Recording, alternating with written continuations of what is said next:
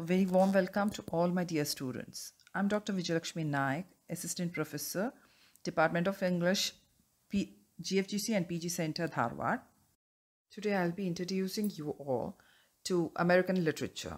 But before I begin, quick tip.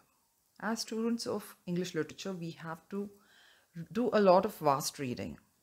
But for an exam like UGC National Eligibility Test or State Eligibility Test, when we have a stipulated amount of time, it is always best to study smart.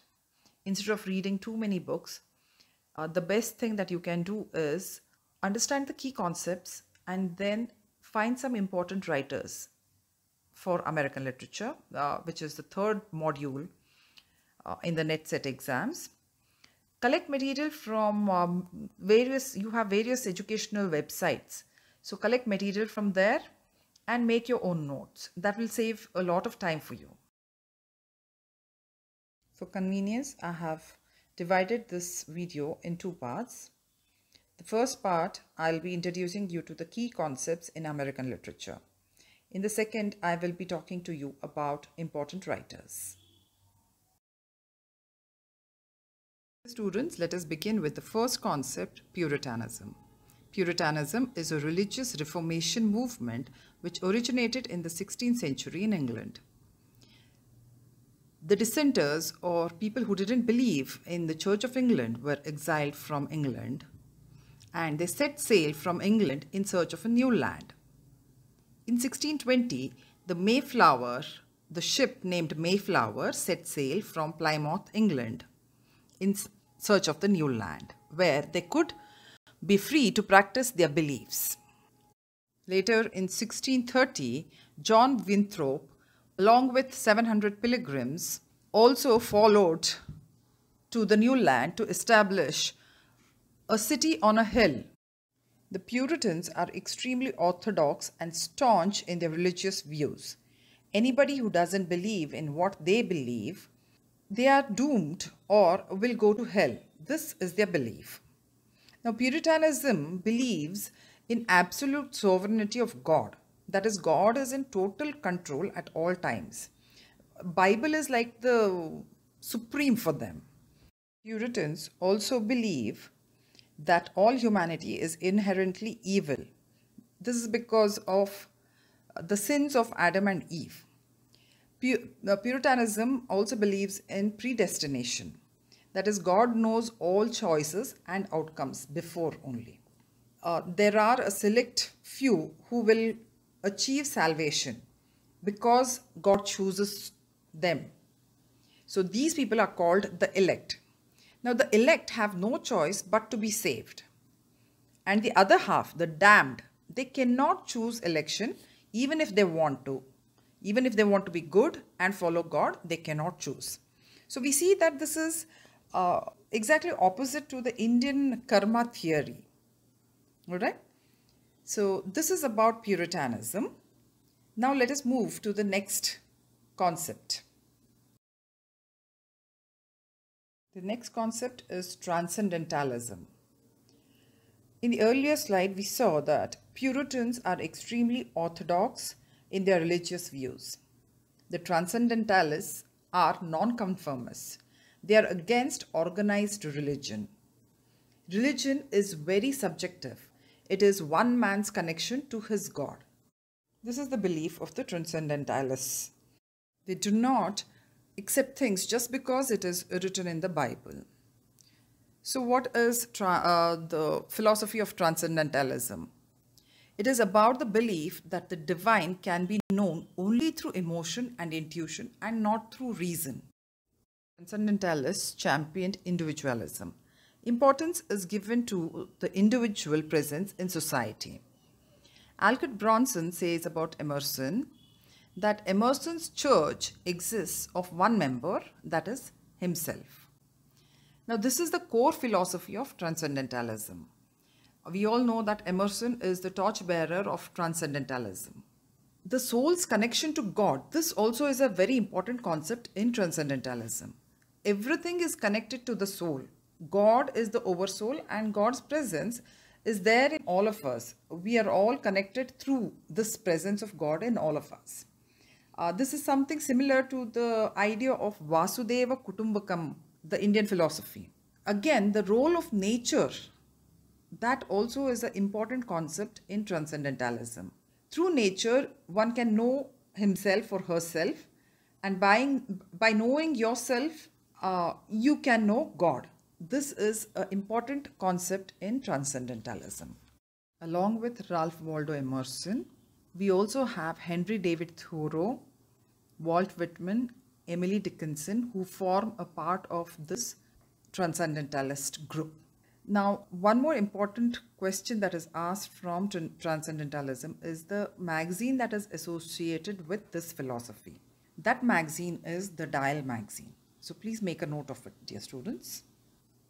Now let us move to the next concept. The next concept is realism and naturalism. Both the terms are used interchangeably sometimes, but there is a difference between the two. Let's try to understand this. Realism. After Americans discovered the harshness of the Civil War and life on the frontier, American authors attempted to represent ordinary everyday life instead of imagined and fanciful events. That is nothing but realism. The themes like survival and violence were used to portray the harsh side of reality. We have writers like Stephen Crane, An Episode of War, The Red Badge of Courage, Twain's Adventures of Tom Sawyer and Adventures of Huckleberry Finn. We also have Frederick Douglass's narrative, My Bondage and My Freedom, narrative of the life of Frederick Douglass. These are fine examples of realism. There is also Jack London's The Call of the Wind. Now, what is naturalism then? Naturalism is nothing but deeper, harsher realism. Naturalism doesn't mean nature just because it has nature in the word. Naturalists believe that there are laws that govern us as humans. Therefore, we can be studied and understood. Our family ties help create who we are, and we are forces of our own environment.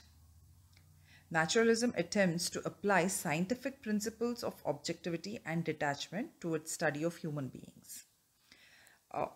And it doesn't believe in what is called as poetic justice. The concept man is alone and there is no divine intervention is at the core of this philosophy.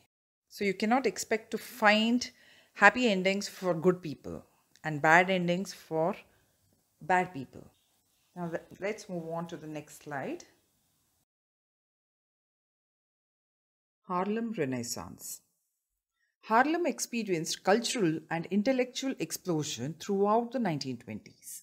Harlem is a neighborhood in New York City which became a destination for African Americans in 1920s as a part of the Great Migration.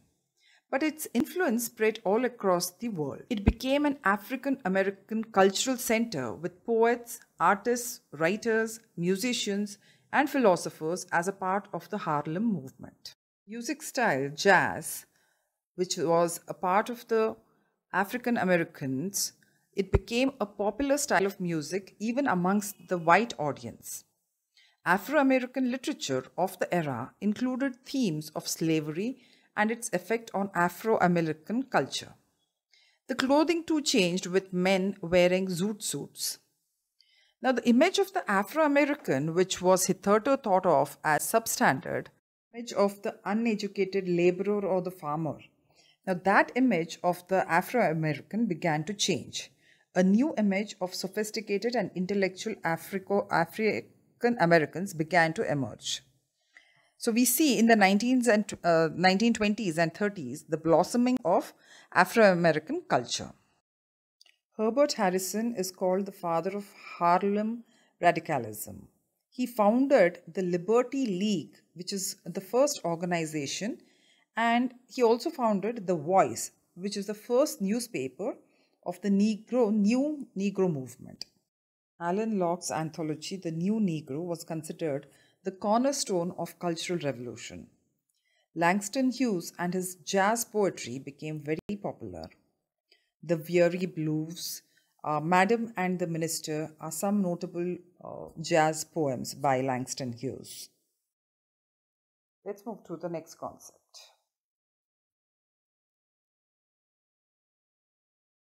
This table of important periods of American literature is for our convenience. There really isn't a set timeline for American literature, and it's definitely not universal.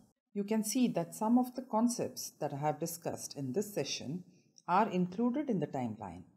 The rest of the periods, I'll want you all to find more information and make your notes. You can go through the slides.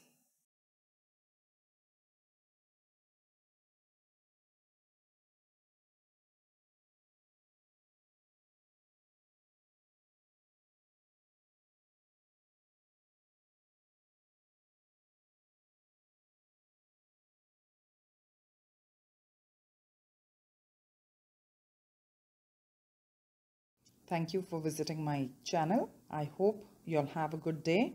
I'll see you in the second part of this session.